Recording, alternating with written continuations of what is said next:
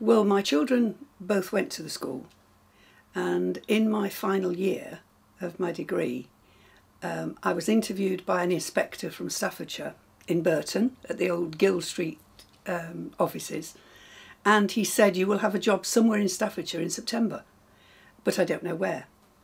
And then 2 weeks later, I had a phone call one morning at 9:10 from Mr. Hayton, who was the head then, to say, can you come round to the school, lass?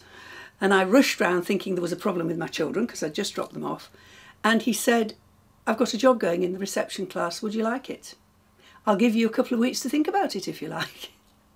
And that's how it started. And so what did you think about that? Well, I mean, what did you think of the school when you obviously moved into the area? What was the school? Was this the old school then? No, when we first moved to the area in 1970, my son wasn't at school, but my daughter Samantha was. And she was at the old school, which was, of course, a lovely setting and very different from Leeds, where we came from, which was a sort of, not an inner city school, but it was a modern school. And we thought it was lovely. And then they started building the new school, and my son was one of the first intake there. So he was, we were pleased with the new school because it was lovely.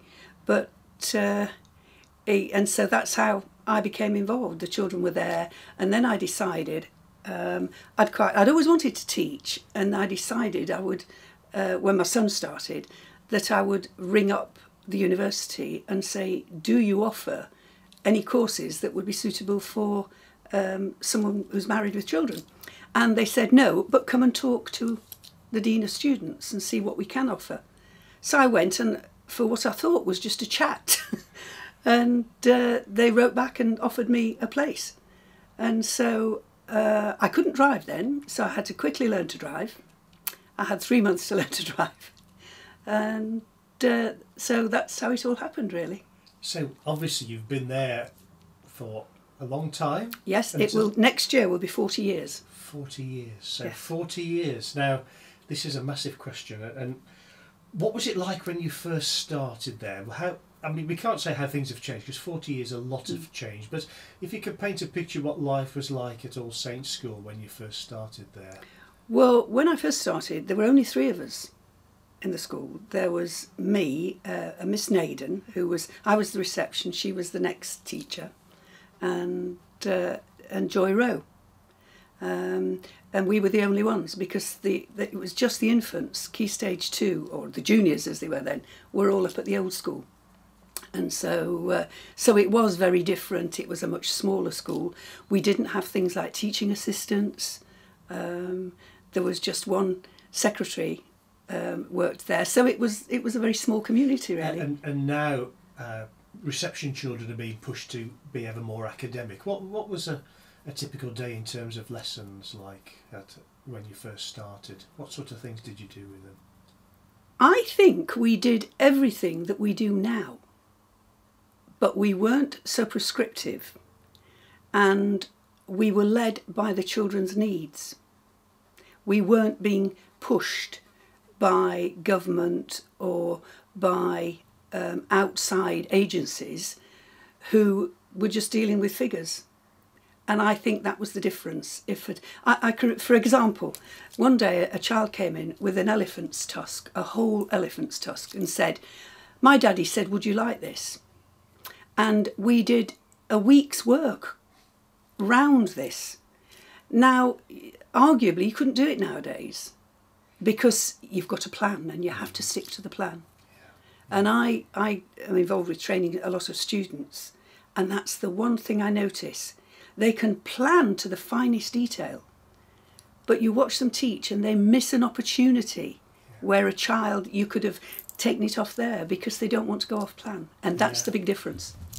I think that intuitive teaching is a very important part of teaching. When I was doing my training, I read a book called The Philosophy of Education by a man called Dennis Childs. And he said, in teaching, it's important to be flexible, but you have to have something to be flexible with. And I think that was very true. I think we've gone slightly the other way now. Yeah, there's a fear, isn't there, now, of going off script, I think. Yes, there is. Which is very sad, I think. And I think sometimes that be plagued by a fly. Yeah, is to the detriment of the children sometimes, which is, so that's the big difference really. You were telling me about the head teacher, Mr. Hayton, who was there. Could you recount that story for me about? Yes, his... he was a very bluff Yorkshireman. Could you, sorry, if you could start by saying Mr. Hayton. Okay. Say, because the I'll chop that bit out about me talking. Thank you. Well, Mr. Hayton was the first head. He was a very bluff Yorkshireman, and he called all the, because it was only ladies who worked there. Mr. Shear was at the junior school, but he called us all lass. And he was a very plain speaking man. He actually said to me one day, I'd been doing some work with the reception class, and we were doing subtraction because we'd done addition and they were getting quite good. And when he saw now it was a record book rather than a focus book in those, a forecast book. So you wrote down what you had done that week. And I put that I'd been doing subtraction, and I was called into his office at the end of the week. And he said, "Right, lass," he said, "I notice you've been doing subtraction with them." I said, "Yes." He said, "Don't push them too far, they're only babies." And that was typical Mr. Hayton. We didn't see him very much. He never came out of his room, never came into the staff room, didn't do assemblies. He was a whiz with a screwdriver if something fell off the wall. But basically, it was him and us. And then when he decided to retire because he said education was going in a direction he didn't go into it for. And so he and his wife retired at the same time. And the governors, I was a governor then, and we decided to get Delise Sanders, who still lives in Mill End Lane, who was an artist, to do a picture for him. We commissioned a painting of all of us. And he refused to accept it because he said, "I don't want any fuss." He said, "I just want to go." And so he wouldn't accept. And the night he left, I'd worked with him probably for about 5 or 6 years, and I knocked on his door just to say, "Wishing you all the best." And he said, "Don't come in, lass, I don't want any sentiment." So he was only once did we get him to come into a Christmas concert, and he was actually quite overcome with emotion. And afterwards I saw a different side of him. I thought that's why he doesn't come out. So who followed him into the head's chair? We had a very different head then called Mrs. Morris, who was very tiny. And on her first morning with us in September, all the staff were in the staff room. And by that time, the juniors had moved down as well. We'd had the extension built, and so the whole school was down there. And so we were all in the staff room, exactly the same staff room as we have now. But we were all in the staff room, and she sat at the end and she said, "I would like you all to know that when decisions have to be made, I may ask your opinion, but at the end of the day, it is my school and it will be my decision." And we were all a little bit shell-shocked, really, after Mr. Hayton. But she was very efficient. You couldn't fault her on that. She gave us all a huge file and said, "That is the curriculum you will teach." Not sure it was ever opened, but by anybody. Is that something she produced or brought Yes, in? no, she produced it herself. But that's the way, she likes things done her way. Yeah, okay. But she was very efficient. So she was quite different. She didn't stay terribly long because her husband was a headmaster, and he moved to Wales, and so with his job, and so she went with him. So would it have been Mr. Hayden after that? Was he the next one? Or Haddon. Lyle Haddon. Yes. Yes. So what was he like? I mean, I knew him, but tell me about Lyle. Yes. Lyle was what you might call a culture shock after Mrs. Morris. Whereas if you went into Mrs. Morris's room, there would be one file on the table, or one sheet of paper she was dealing with. When you went into Lyle Haddon's room, there was a whole heap of papers, and he could never find what he wanted. And he had a system, Lyle, that every so often he would clear his desk into the bin, because if it was important, they'd write again. So he was a very different kind of headmaster. Unfortunately, fairly quickly he started to show signs of illness, and I think the school suffered during that period from lack of leadership. And what it taught me is how important strong leadership is. Because the atmosphere in the village and in the school was quite tense during that time. Has the relationship between the school and the village changed much over the years that you've been working there? What is the relationship like? I think in the early days, parents rarely questioned the school's decisions. They were more accepting, as I'm sure my mother was when I was at school. If the school said that's what you did, that's what you did.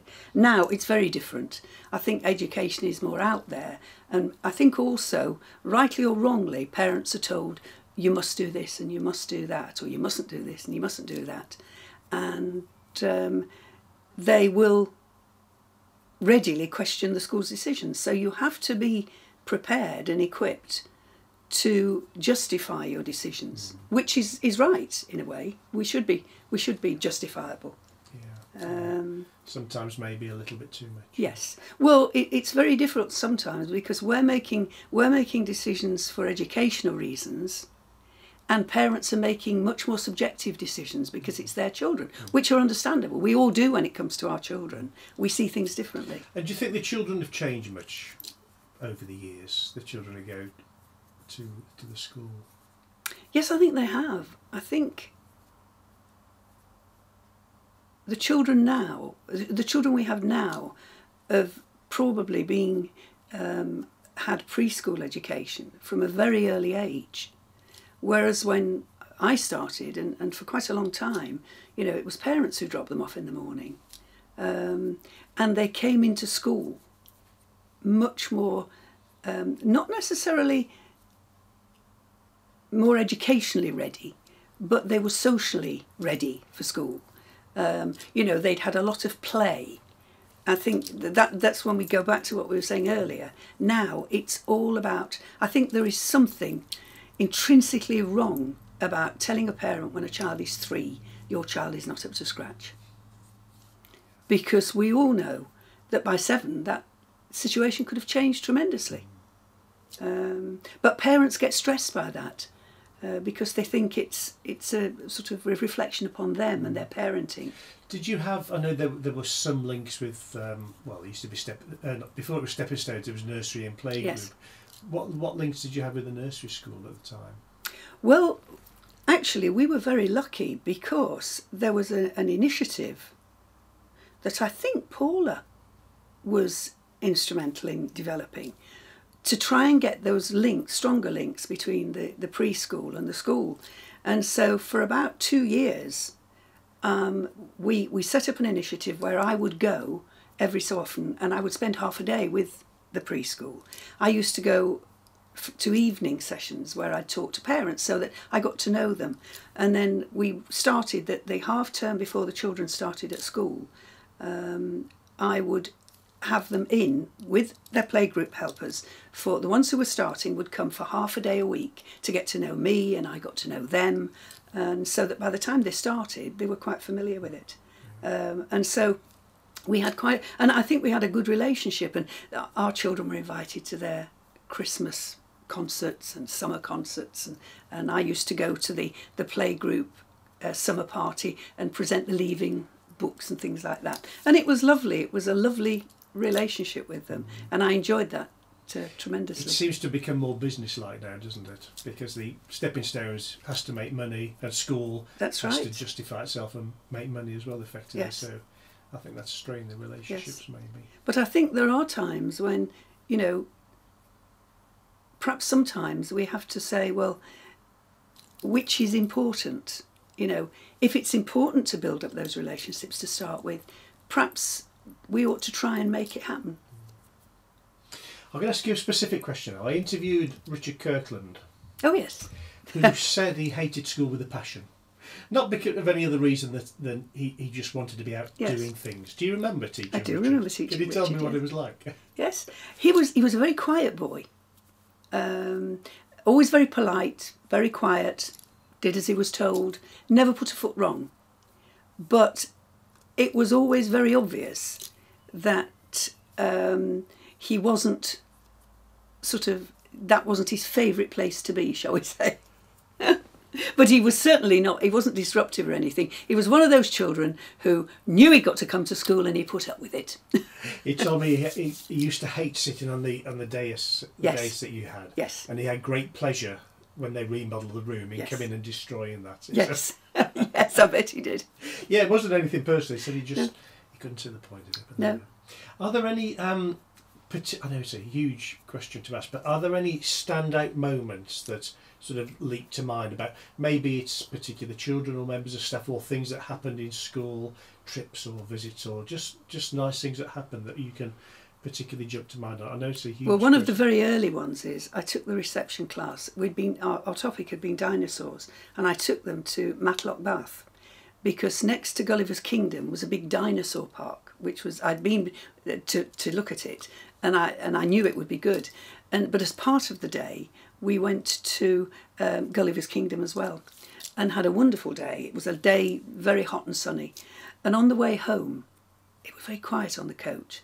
And it was before the days of seatbelts, so that was always a nightmare on the journey, making sure the children were all in their seats. And because it was very quiet, I went down the coach and every child was fast asleep. Everyone.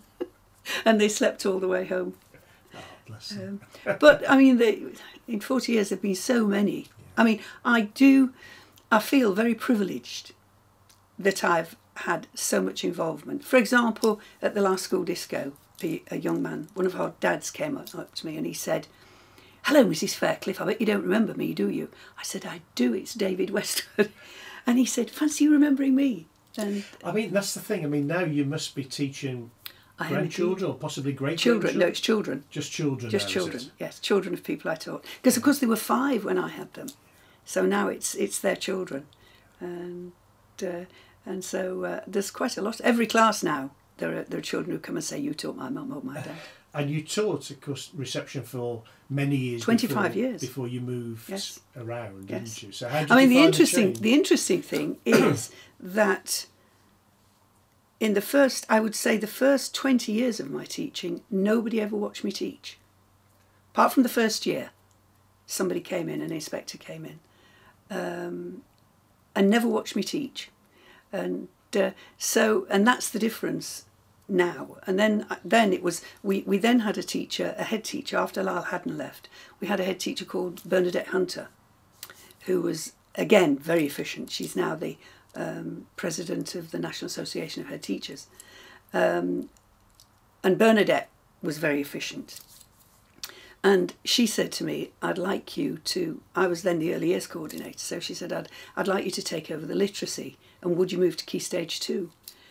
And I spent a summer going around every Roman site in England, because I knew I had to do the Romans. And the one thing I was worried about was the computer skills. And the teacher who was leaving, who was very good at it, said, "What you've got to remember in year 3, try the tack. I wonder if anybody knows," she said, "there's always somebody who knows more than you." And she was very right, so I thank her for that. But it's changed tremendously. Not all for the better. I think it's harder. I think it's a much harder job now. And I do think, I strongly believe that side of the teaching, which is a craft, they all know the science. They know how to plan, they know what all the standards are and all these sorts of things. But there's the other side of teaching, which is a craft and which is about children. And I think that one really needs to be reinstated. It's all about results now, isn't it? It is. Yeah. It is. Especially I mean, if when they're Ofsted come, that's all they look at is the data, and they try to find what the data tells them. Changing tack slightly, I've got some lovely films, and you will have seen them because Quentin was involved with them. The case of the disappearing chalk and so on. Can you remember? Can you tell me how that came about? Who set it up, and any memories of it? Yes, it was Liz Bates and Pat Shear and I, and Liz was one of those inspirational teachers who just made a connection with children. When my son went into her class, I wasn't sure how he'd cope with Liz because he was quite quiet. And when he came home the first day, I said, "How do you get on with Mrs. Bates?" "Oh," he said, "she's great." And she said, "She can shout louder than you."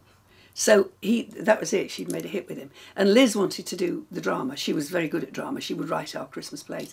Pat Shear was one of the most inspirational teachers I've ever seen. He was an amazing man. He got the results, but he had the relationship with the children. And we decided, there was talk about it, because Quentin and I were involved in the drama, about having a drama club. Well, we ran it on a Saturday morning, because you couldn't do it after school in those days. We ran it on a Saturday morning. And it wouldn't be allowed nowadays. We'd take the children over Witchner Fields and all sorts of places.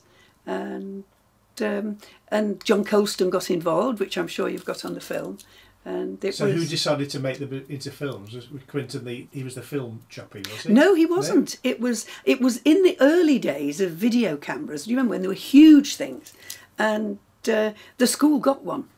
We got a video camera, and so I think it was Pat Shear who wanted to who was keen to film it, and of course the children thought it was wonderful. In fact, in those films, I know the ones you're talking about, because James Walker, after Quentin died, gave me some copies of them. He put them onto CD for me. Yeah, yeah. But that was like a history of the school. When you looked at the classrooms, they were much duller than they are now. My impression at looking at photographs of the school during the 80s particularly is it looked a bit tatty. Yes, it did. As well. Yes. Well, it had the old wooden desks, which were getting very tired, because it had been open. It opened in 1972. So they were getting quite tatty by then, the wood. And everything was brown and dark and hard floors. There weren't carpets. And so when I saw those films, it struck me how colourful the school is now. And what do you remember of the village generally? Because again, I've got some film of the village in the 70s, and a lot of buildings were quite tatty and dirty as well then. I think we see it as quite a clean, bright, well-kept village now. But do you remember how the village has changed over the years? Well, I do, and also, I mean, there were at least 3 working farms in the village when we first came. And I remember driving to school in the mornings, and Tom Mellor, who we lived at that time in Essington Close, and Tom Mellor had the farm just at the back of Dark Lane. And he would be driving his cows down to his field, where Mellor Close now is. That was his field. And in the mornings, he would be driving the cows. So I just had to sit behind him and wait until the cows had gone. Well, you can imagine the state of the roads. So it has changed quite dramatically. Are there any, I mean, you've mentioned some members of staff like Pat Shear, who I think everybody remembers. Are there any other members of staff or pupils that particularly, I mean, pupils is a huge ask because there are hundreds of them, aren't there? Any that particularly spring to mind that you remember? Gosh. It doesn't matter if you can't. No, I think there are just so many of them. And so, I mean, there's a lovely story. There was a little girl called Kirsty Gould, whose children are at our school now. And I remember when Kirsty first came to school, it was the beginning of her first week, and it was playtime. And she said, I said, right now, you're going out to play. And she said, come on, Mrs. Faircliff. And I said, oh, it's not my turn. And she looked at me and she said, oh. And she went outside. I meant it's not my turn on yard duty. She went outside and she came running back and she said, you're all right, there's nobody there, come on. And it's those sorts of little... I mean, Quentin used to say to me, you ought to write these things down. And Gervais Finn has done exactly that. And when I hear his stories, they sound outrageous, but they're not. They are exactly what happens. Yeah. I can remember the nativity play when Mary and Joseph walked on the stage and Joseph sat down on the stool. Mary was left standing holding the baby at the side. And when my son was one of the kings in the infant nativity play, he was the third king. And as they were going up he was the second king. And as they were going up the steps with their gifts, the king behind him, who was David Croshaw, tripped. He fell into Jamie. Jamie fell into Adrian Allen, who was the king with the gold. And so all 3 of them sort of landed on the stage in a heap. A comedy moment. There were, yes. And there are so many. And they still happen now. You know, these... I mean, now, I think in Key Stage 2, you have a different relationship with the children as well. And I enjoy that now. I enjoy that sort of, their sense of humour is more sophisticated. And I think the children are generally much more sophisticated now. Well, they have far more worldwide experiences than 30, 40 years ago, don't they? All the foreign travel and absolutely experiences, yes. Sort of going out and events yes. and activities they yes. do. Well, I was just listening to a radio programme about Laurie Lee, and they asked him about the changing nature of village life, and he said, well, he said, in my youth, in the summer, people were out in the village. He said nowadays they want to watch EastEnders or Coronation Street. They've got television to watch. He said we didn't, so we went out. And I think, talking about changes in the village, the village hall was I know it is still quite instrumental, but, that was really quite important because not as many people had cars. So our first involvement with amateur dramatics was my first one. Quinton was involved in Leeds before we came. But so what was your involvement with the Drama Society? I know. Well, to start with, Quinton, as I say, when I first met him in Leeds, he was involved on the technical side of their drama group. Then when we came to Allrowas, the very first person we met was Audrey Hall, because Audrey was involved with a group called Welcome Wagon or something. She came round to tell us about the village and things. And when Quinton said he was involved, she said, we've got a drama society. And so she got him involved in Lichfield. And he also got involved in Allrowas, and he did acting and technical and did the lighting and things. And then when the village hall was refurbished the first time round, Quinton took on the role of coordinating it. And I remember the whole family, my son says he can remember being round there painting the village hall. Everybody had to go, and we got a group of people and used to go around. But there was a great feeling of community there, and it was ours. We had ownership of it. I don't think people realise that they own the village hall. I mean, no. We try very hard to let people know that. Yes. And one thing I find sad is even in the summer holidays, you don't see hundreds of children playing on the play equipment on Walkfield. No. When I first got involved with the village hall, it was because I took my son to playgroup because he was 2, and as soon as they found out I'd been involved in a school, they said, because I was a teaching assistant in Leeds, they said, would you come and help? And so I went round to help, and we'd had a complaint from the village hall committee about the playgroup children, and I was asked if I would go to the committee meeting to defend us, basically. And the complaint was just a written complaint about the children causing vandalism, and these were children from 2 to 4. So I went round, and the complaint, and one of the ladies on the committee, who I actually became quite friendly with afterwards, was Richard Kirkland's grandmother. And she was, and I'm sure he wouldn't mind me saying, she was a little bit like the Ina Sharples of the village hall committee. And they said, and I said, well, what exactly is the vandalism? And they pointed up to above the windows, and somebody had written a series of 4-letter words up there. And I said, if they could write it, they couldn't reach it. And they sort of said, oh. So it didn't occur to the little 4-year-olds couldn't. But from that point on, I was on the village hall committee, and so I became, and then with the Allrowas Dramatic Society, I then became chairman. And so, do you remember the process that sort of they went through to do the original refurb? When they built the toilets at the back. Were you part of that? Yes. Then? Brian Hall, Audrey's husband, was an architect, of course, so he drew up the plans, and we got Robert Douglas from Douglas Concrete, who lived locally, came and gave us some money to help do it. And some of it was done by workmen who were brought in because they had to, and that's when the kitchen was built and the toilets at the back. And the stage was moved to the other end. When I first came, the stage was at the opposite end. And so it was quite different, When I can remember making the curtains for the stage, and the hall as well. But the stage curtains were huge, and I can still remember how heavy they were. But we had great fun there.